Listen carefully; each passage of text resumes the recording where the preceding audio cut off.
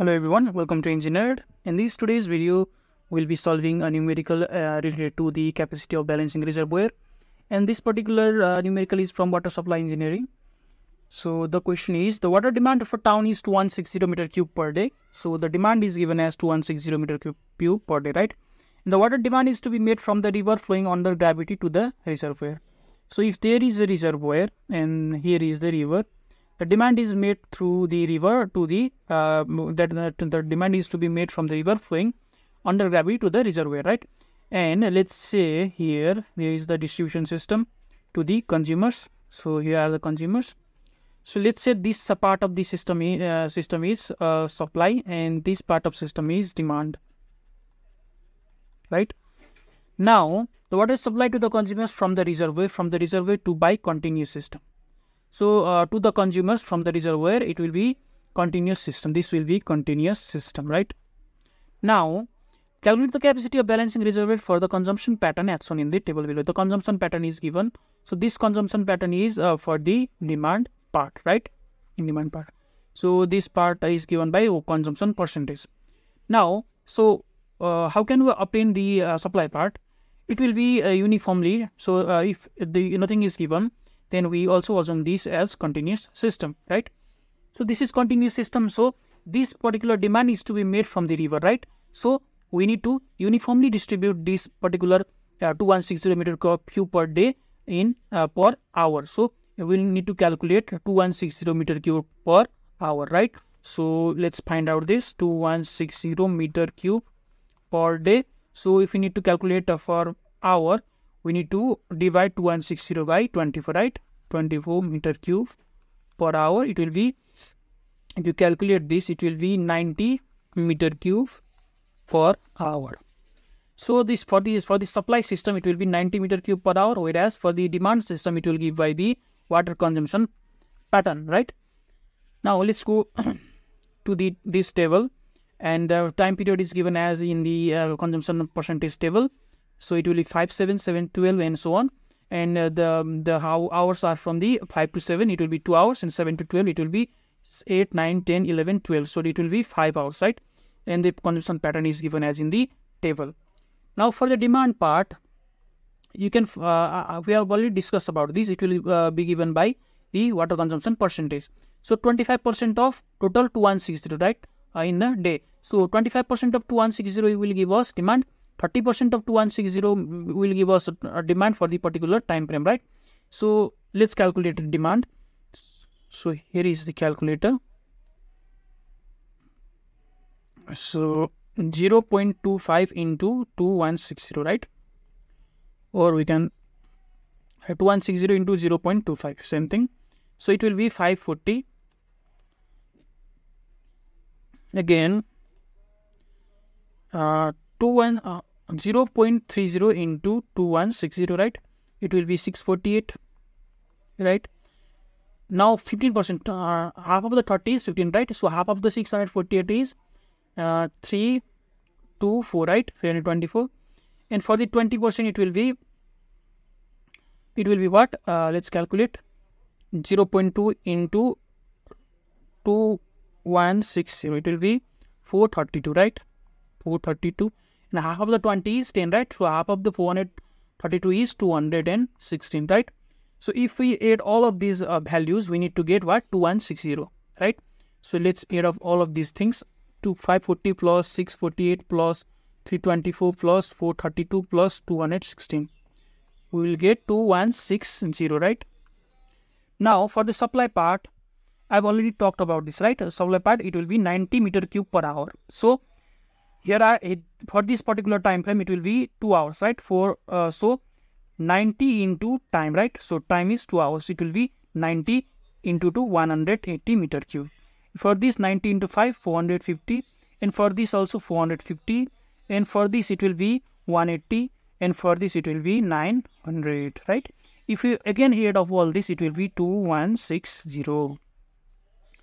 Now surplus and deficit. Now how can we find the surplus and deficit? We need to just subtract supply from demand. If supply is greater than demand, there will be surplus, and we will be writing in this particular table, in this column. and if demand is greater than supply, we'll be writing in this particular column.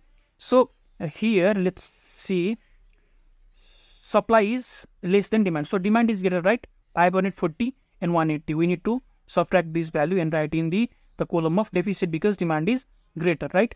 So 540 minus 180, it will be 360, right? 360, and here nothing. Again, if you see demand is greater in the second row as well, 648 minus 450, it will be 198, again 198 here. Now if you see in the third part, you can see here supply is more than demand, so we need to write in surplus, right? So 450 minus 324, it will be 126 here, right? And here nothing. And another row, if you see, demand is greater than supply, so it will be in deficit side, right? Because demand is greater 252. And in the last part, if you see here, supply is greater, right? Supply is greater, we need to write in surplus. So 900 minus 216, it will be 684, and here nothing, right? Now how to find the reservoir capacity? So here is the answer. So if you see here, if we start from here 340, right? So let's assume the surplus deficit is positive and the surplus is negative. Let's assume, right? Assume. Now if you see here in 360, if you start from here, right? If you start from here 360, if you let's assume you are only writing 360, only taking this value.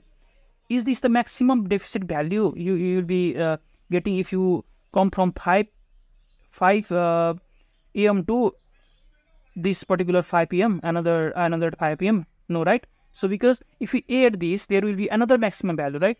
360 plus 198, right? Let's add this 360 plus 198, right? It will be let's write, it will be what? It will be 558, right? Another value is 558, right? Now if we come from 12 to 17, there is a negative value, right? Because we are assuming the surplus as minus, right? And if this is negative value, it will obviously be less than this particular 558, right? Because we need to subtract 558 minus 126, it will be less value, right? Lesser value here, right? If I take this lesser value, but if I come here, it will be more than that, right? More than that, because I am subtracting less value, I am subtracting less value, but adding more value. So I'll get more value, right? Subtracting less value and adding more value, I'll get more value. So I can come up to here. Right? So now if I come here, it will be 0, right? It will if I come here, it will be 0 because it will be supply will be equal to because supply is equal to demand. So if I come here, it will be 0. Now what value should I add is the maximum deficit values. If I come from deficit to deficit 360, if I add 198, it will be obviously more than that, right? If I come here, it will be minus 126, and if I come here again, I'll get more value, right? So let's add these values. So you just have to find the maximum possible combination of values, deficit values. 360 plus 198 minus 126 plus 252, 684, right? So you can't miss any of the intermediate values. You can't take these and these values. You need to go through this, right? So consecutive value, you need to take consecutive value. So what are the case you should not take these values? If this value was greater than this value, subtraction is more than addition, then it will obviously decrease our value, right? So we would have not taken this value in that case. But here subtraction is less than addition, right? So in this case we will be taking this particular 126 and as well as 252 to get the maximum deficit values. There can never be maximum deficit more than this. This is the maximum possible deficit value, right? So our answer will be capacity of the balancing reservoir will be 684, right? 684 meter cube. There is another method to do this, and we'll also see that method, right? So let's see another method. So in this second method, so these values are from the previous table. This 540, 648, 324, 432, 216 is from the previous table, right? 180, 450. Now what we need to find is cumulative demand. So you need to add just 540, and then let's add up this cumulative demand. Cumulative demand is, so here 540 plus 648, right? So it will be 1188, and again plus 324, right? It will be 1512, and again it will be plus 432. It will be 1944, and again it will be 1944 plus 216. It will be 2160, right? 2160. Similarly, if we add this for the cumulative supply, it will be 180 plus 180. It will, first one is 180, right? 180. Second one is 180 plus 450. 180 plus 450. It will be 630. And another one is 630 plus 450 is 1080, right? And for this 1260, right? And 2160. Now for the cumulative surplus, you need to do the same thing. For the surplus, if cumulative demand is here, cumulative demand is less than cumulative supply. It will be surplus, cumulative surplus, and cumulative demand is greater than cumulative supply, then it will be cumulative deficit. You need to subtract, right? So cumulative surplus is here, in the first one it will be cumulative deficit, right? 540 minus 180, it will be 360. And another one, 1188 minus 630, it will be 558. Again 558 here. Now again 1512 minus 1080, it will be 432 here.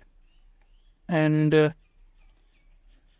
you see 1944 minus 1260, it will be 684 here. And again 2160 and 2160, right? It will be nothing. There will neither be surplus, cumulative surplus, and neither cumulative deficit, right? Now how to find the capacity? So capacity is a maximum cumulative surplus plus maximum cumulative deficit. So this formula is in the if the cumulative demand total is equal to cumulative supply. If cumulative demand is equal to cumulative supply, it will be maximum cumulative surplus plus maximum cumulative deficit. If not, it will be minus total supply plus total demand. So now these values are equal, right? These values are equal, so we are not taking these values. Let's erase. Let's erase. Maximum cumulative surplus is given as there is no maximum cumulative surplus, so 0 plus maximum cumulative deficit is the maximum value is 684, right? 684. So our answer will be 684 meter cube. So we have done the numerical from both the methods. You do the easiest method you like. If you want to do more calculation, this will be the best method. If you want to do with less calculations, you can do this, right? Okay, thank you for watching.